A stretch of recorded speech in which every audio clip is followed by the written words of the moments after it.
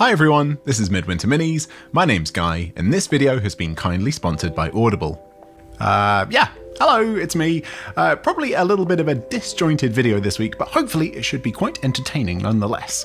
Last week's video where I painted those awesome 2nd edition Dark Angels took me ages, so this week I want to keep things simple by building the torso of my Warlord Titan. I say simple, the thing's enormous, but we'll see how it goes. Last week I attended the Warhammer World Anniversary up in Nottingham, my first time there since the before times. I had great fun meeting loads of awesome Games Workshop crew, cosplayers and other content creators, and chatting to loads of people who recognise me, which is weird but cool. Also, my personal painting hero Louise gave me a little gift, which I'll show you later. Now I may have slightly cheated on my no new minis promise, but come on, they're limited edition. One of the cool things that came in the goodie bag that all attendees took home was this set of art prints. And what's the first thing inside? The Warlord Titan. It must be an omen. Time to get out that big old box and carry on building this ridiculously tall miniature. So the last time we just finished building the Titan's legs, the structural part anyway. I'm keeping all the armor panels separate to make it a bit easier to paint them later on. Okay, tools out, we've got the hobby saw, knife, file and nippers, but I also have a new toy to play with. Ant gave me the Citadel Scraper as a gift. It feels really nice in the hand, to be fair. It's a nice bit of kit, and it made short work of the mould lines and slips on the torso.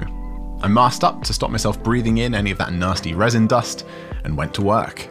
You might have noticed a few bits of new furniture in the background, and I'll show you more of that once this body's built.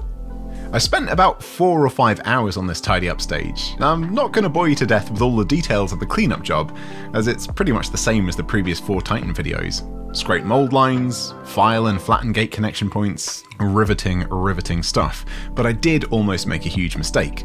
I was about to snip these little tags off the front of the engine vent things, but thankfully I looked at the instructions and noticed it was actually part of the model and not a resin gate. Phew.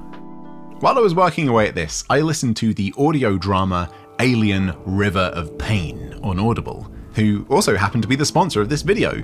It's not a full-length audiobook, more like an old-school radio drama with music and sound effects and a complete voice cast. It's only about 5 hours long, so I was able to listen to the whole thing while cleaning up the Titan's body, and I really enjoyed it. It's no secret that I really love the Alien franchise anyway, so it was interesting to see that Audible have loads of Alien audiobooks and dramas included in their subscription, so you don't even need to use your credits on them. You can just binge all of them whenever you want. River of Pain is basically set between Alien and Aliens, fleshing out the story of how colonists were now terraforming Acheron, where Ripley and the crew first encountered the Xenomorphs. You get to know Newt and her family, and understand how such a terrible fate befell the colony in a perfect setup to the second film. The voice cast is amazing. Newt sounds just like the girl from the film, even down to the scream. Ripley is bang on, and kind of weirdly, the classic heartless Weyland-Yutani antagonist sounds exactly like Alex from 52 Miniatures. Alien? Never heard of it. As I said, there's tons of included stuff like this, on top of whatever audiobooks you want to spend your credits on too.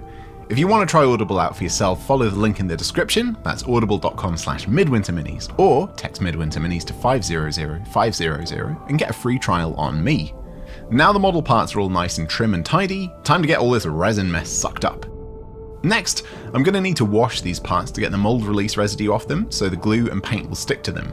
And in a totally bizarre coincidence, I hear some squeaking outside the front door, and then this letter was hand delivered.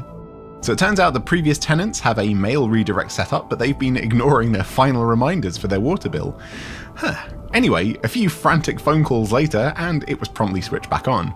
So now I've got good old running water back again, a thorough scrub for each piece, and then we can start building. The first steps in the manual involve boxing in the main torso, but before I do that and close everything off, this is the time to add magnets to the waist joint if I don't want the whole model to just be static. Now I don't really care if it moves or not, to be honest, it's a model, not an action figure, but it would be handy to be able to detach the torso from the legs when I need to inevitably transport it. As I mentioned in the Titan Fist video, I picked up some pretty chunky neodymium magnets, 20mm by 3mm, each with a 3 kg pulling force.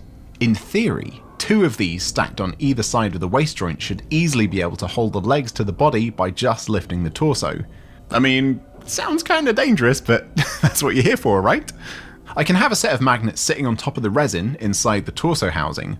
I'll just need to use this Forstner drill bit to drill out a little groove for them to sit in. Not all the way through though. Now on the waist joint at the top of the legs, I do the same, marking out the centre with my knife and then carefully drilling down so there's a 1/4 inch deep hole, enough to fit the 2 magnets. I was hardly putting any pressure on the legs here, just letting the weight of the drill do its thing really and taking my time. And after checking I got the polarities on the magnets right, I added a bit of Gorilla Glue to both sections to hold them in place, and then clamped them while the glue dried and expanded. To stop it sticking to the clamps, I also stuck a bit of masking tape to the top of the magnet. And after a few hours, tape off, and boom, nice and solid. And it still turns. But can you lift the legs up with just the strength of the magnets? Oh yes, magnets really are magic. Right, time to actually get the main torso housing together. I scored the contact points where the parts will go together with the tip of my knife to add a bit more surface area for the glue to stick to.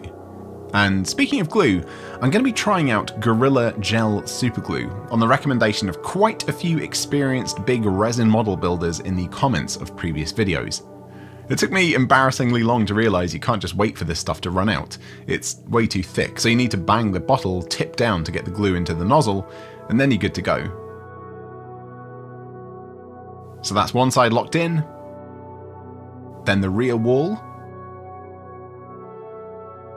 and then the other side, popping a bit of glue on the contact points at the sides too. Once the parts were together, I also dripped a bit of regular fluid superglue in between the cracks just to make sure this section was really stuck tight. The rear has this weird overhanging section that elongates the torso and comes in 2 parts. You need to stick these 2 halves together and then manhandle them into place behind the sides. The only problem was the fit was a couple of millimeters too tight, maybe due to the large resin sections curving very slightly, but even a tiny little curve will ruin the fit. It's quite easy to fix though. I just warmed up the whole build so far with the hairdryer. This will soften the resin a little bit, not enough to melt the details or anything, but enough to gently push it into shape without it cracking. Once it was a bit warmer and a bit more malleable, I got the glue on and slotted the overhang into place. And yes, I do have a Hello Kitty hairdryer, thanks for noticing. Now, looking at how huge this model is in the manual, and keeping in mind all of the weight will be dependent on how well these sections are connected to that base plate, I reckon a couple of subtly placed screws would put my mind at rest. I checked to make sure it wouldn't accidentally ruin any detail on the outside, marked out my drill point, drilled a little pilot hole, and then gouged out a groove for the screw head to sit flush inside the model, and then screwed it in. Now you can see that it has pushed a little bit of the resin on the inside, but that's fine. I was aiming the screw towards that side. As long as the outside still looks nice, I'm fine. I also drilled a little pilot hole and gently hammered a pin to lock in the sides to the overhanging sections. And yeah, I'll admit this was a bit risky, I suppose. Resin models don't take too kindly to being hammered. Maybe a more traditional model pinning would have been more sensible, but what's life without a bit of chaos? Now I'm happy that base section is nice and solid. Let's get these huge side panels glued on. Again, scoring the contact points, and then a nice coating of gel superglue everywhere it'll touch, and slot it on. And the other side, lovely. It's looking pretty cool now, really starting to take shape, and that shape is bloody huge. Let's get this massive front panel in place.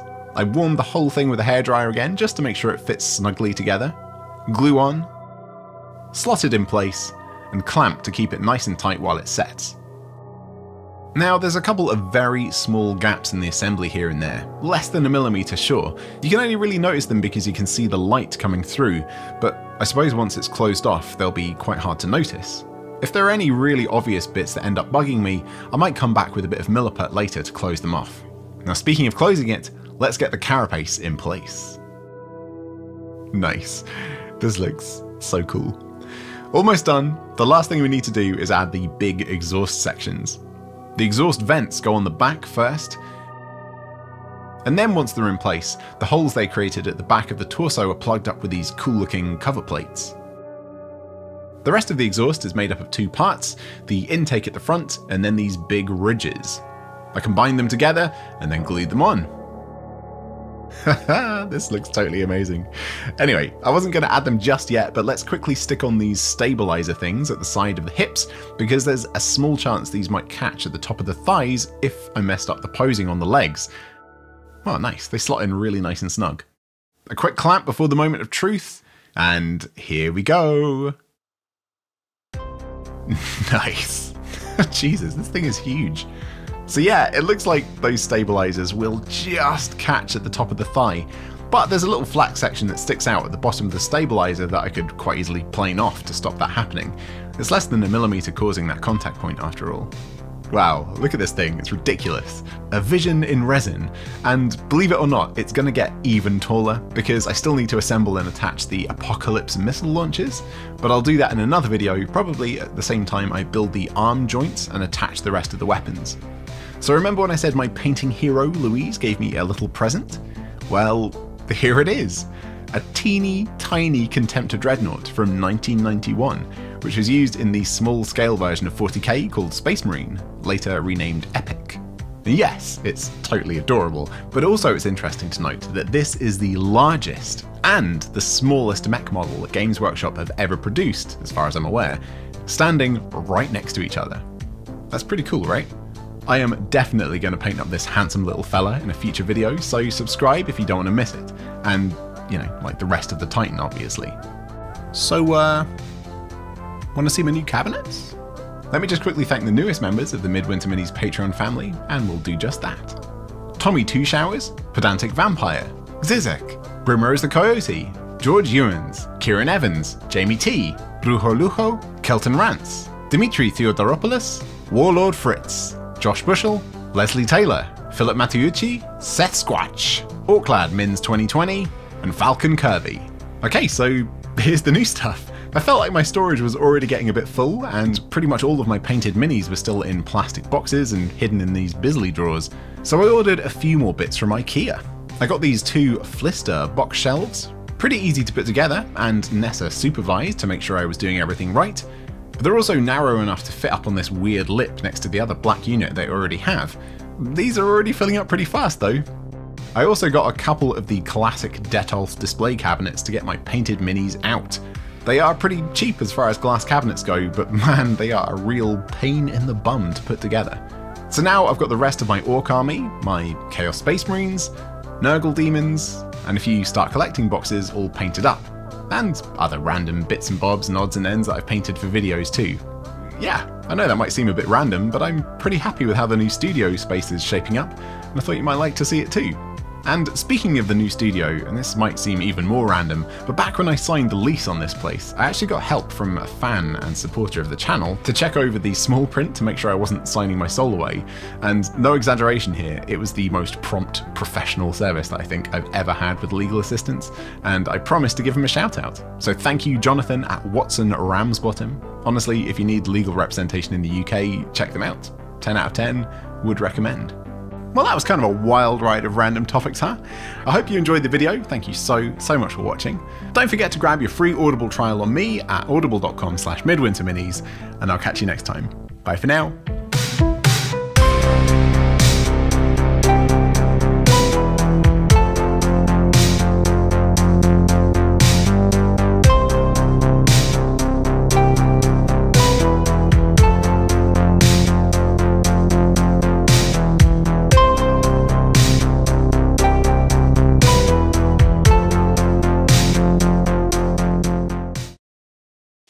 Snakebite leather.